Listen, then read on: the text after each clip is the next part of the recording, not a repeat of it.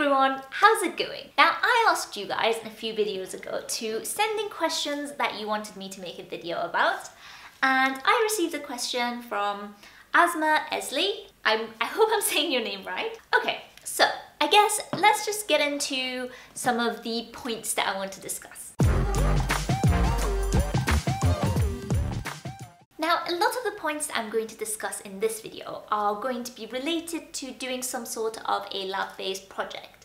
Now, if you are doing an MRES or a Master of Research like I did, you may end up doing more time in the labs. So for example, my MRES was a solid 12 months in the lab, and we only had lectures for the first 3 months once a week for an hour or two. That's it. The rest was hardcore in the deep end, learning as you do research. Now, MSCs, which are a Master of Science, also do have lab-based projects within them, but it may be the case that they are 6 months in the lab and 6 months doing lectures and exams. Now, I guess the first point I should say, which is kind of preliminary, is that in order to succeed in a master's, assuming you haven't applied for one yet, is to pick one that's right for you. Personally, I think I made the right choice in doing a whole 12 months in the lab, but it's different for different people, so choose wisely. The second thing I want to say is that Jack and I, who is somebody who also was on my course at the same time when I was doing my master's, we made a video together talking about our overall experience of how we found it, what it was like, what kind of things we experienced. So I will link that below, and that's more of a chatty video, so you can go and see that. But let's just get into the points that I want to discuss.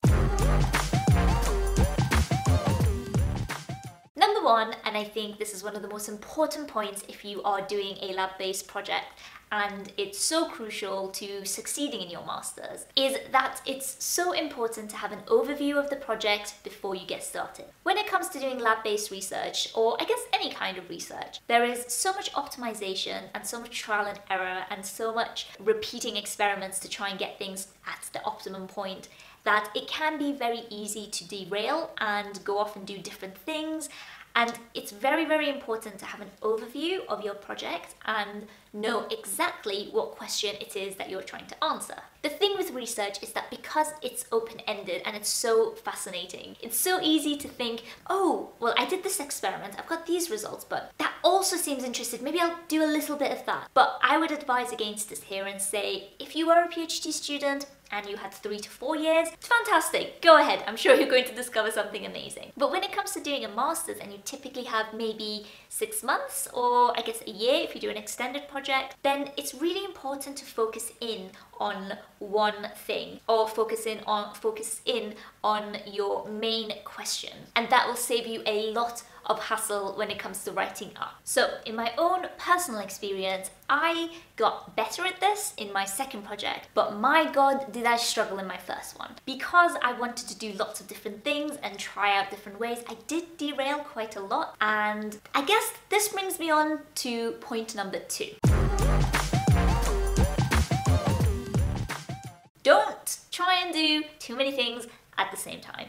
I think I am like the queen of doing this. It's really bad, and every time I take on more than I can handle, I end up suffering at some point. So I think it's really important learning to say no, either to your supervisor or in my case, to yourself. As I said, the thing with science is that there are always more questions to be answered than we have time to acquire the answers to. I can't emphasize enough that if you do get this shiny object syndrome and you do lots of bits here and there, when it comes to writing up your thesis or dissertation, you're going to struggle, because unless all of these little things fit in together, or you find a way to fit them together, it's very easy for your project to come across quite disjointed and all over the place. So the more concise you can make things, the better.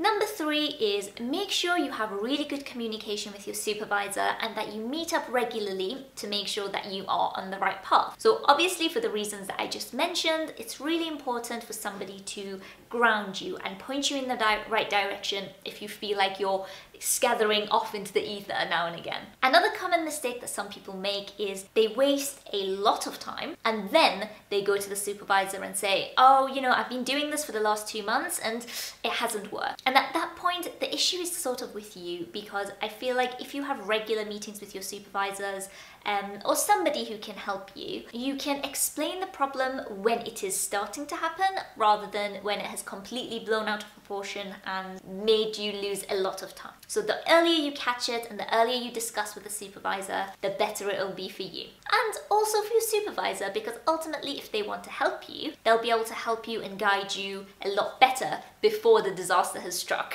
Again, this is a lesson I learned in my first project because my supervisor was a clinician, so she spent a lot of time in clinics, seeing patients and just being all over London basically. And I think if she wasn't very good at keeping in touch with me via phone and text, then I would have struggled a lot. So even if your supervisor isn't physically present, just make sure you keep good communication over email, phone, message, Skype, or whatever. Pigeon mail, owl mail, your choice.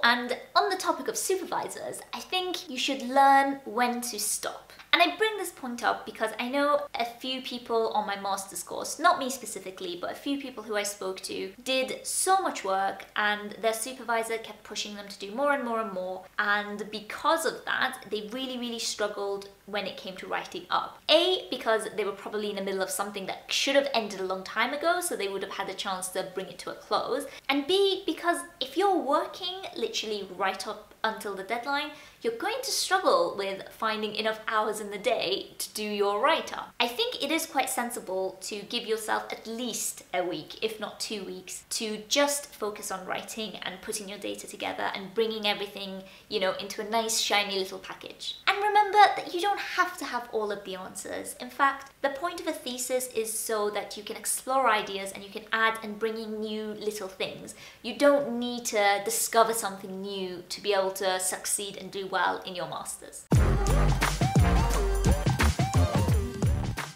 And finally, something that is so important, and it was so important to me in my ability to succeed and do well and finish with a distinction, was make sure to ask lab members for help.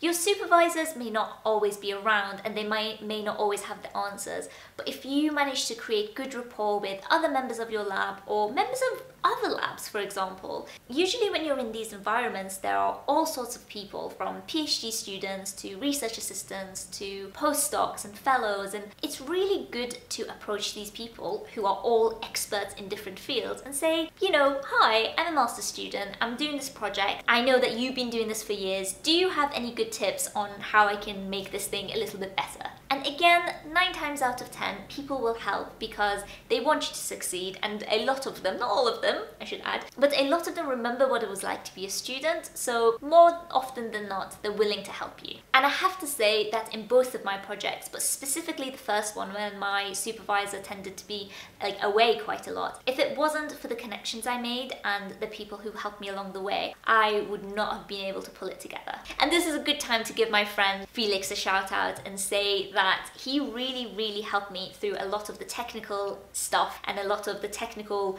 brick walls that I hit, and he was very kind and very helpful in helping me overcome them. So thank you. I wish you all to find a FELIX equivalent. I really do. I hope you enjoyed this video, guys. Do give it a thumbs up and subscribe if you did, and let me know some of your thoughts. Alright, my lovelies, I'm going to sign off here, but I hope this was useful and I hope you are having a fantastic day. Take care, and I'll see you next time.